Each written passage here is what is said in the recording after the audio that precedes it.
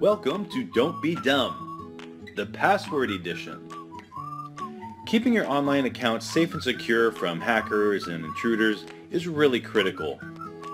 And having a strong password system in place will really help keep your data and information safe. I'm going to give you 3 quick tips on how to create a safe password. First, make it really easy and difficult. I know, it'll make sense in a second. Your password should be really easy to remember for you. Let's face it, if you can't get into the account, that's a little too secure. But it should be really hard for anybody else who sees it or overhears it. It should also be exceptionally difficult to guess. So don't pick a goofy, obvious password. Pick something really obscure.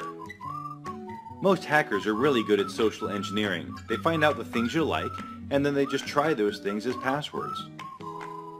Using your birthday, your favorite band, your favorite movie, your video game character, all of these are really easy passwords to guess. So you know that your password should be easy and difficult, but how do you make it difficult and easy? Well, that brings us to step 2. Mix it up. Your password should be really confusing when somebody sees it or hears it. And by confusing, I mean mix letters, numbers, and special characters. Don't make it just a word that you can read. Let's play a quick game to illustrate my point. I'm going to show you 2 passwords in just a moment, and you tell me which one's easier to remember.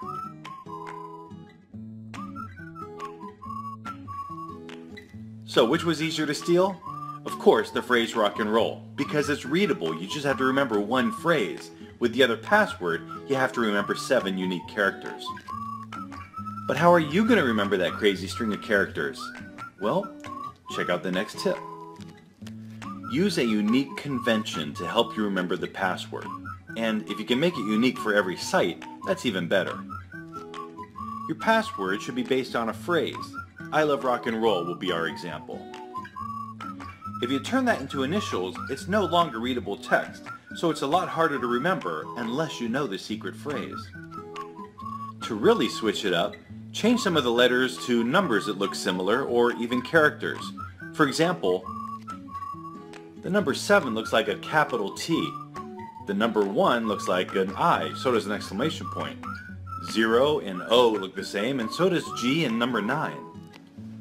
You can also convert words to numbers and symbols. Use the number 2 for the word to, or even a smiley face for the word happy. And the last trick is make it unique for every site. Then if you do get hacked on one, they won't have the same password they can use on another. And then you just plug the site name into a system, like the one we're developing now. So to log into Brain Buffet, it might be number 1 LR and sign R, capital BB for Brain Buffet. Or maybe I'll put the B and the B at the beginning and the end to split it up and make it even harder. And remember that some sites don't allow special characters in the password, so you can always default back to your simple backup plan with just letters and numbers. And if you follow these tips, you will have a very secure password.